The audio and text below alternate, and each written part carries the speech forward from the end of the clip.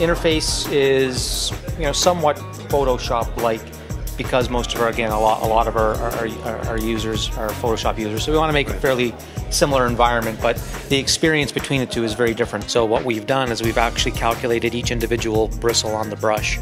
So when you push on a canvas, you'd have a natural splay of bristles. We can also multi-loader brushes. So let's say, for example, you had red at the top of your brush and blue at the bottom. When you made a brush stroke and turned the brush, well, the color would actually flip as well. So this is the Wacom 6D Art pen. So you'll notice that the tip on it is a little wider than the regular pen. We can calculate the top and bottom of the brush, so you can do barrel rotation. We can accurately recreate what a brush actually does. Because I'm using the Wacom tablet, this recognizes 1024 points of pressure, so you can see the texturing I'm getting here. Now, the pressure sensitivity isn't working the way it should for me. So anybody who's using Painter, maybe you might not know this or new to it, there's a brush tracking option here. And what this does is it sets up the application to my brush stroke, because everybody makes a brush stroke differently. They have different pressures, things like that. If you look at things like air brushes, for example. So again, if I'm on an angle, you see how I get overspray here, right?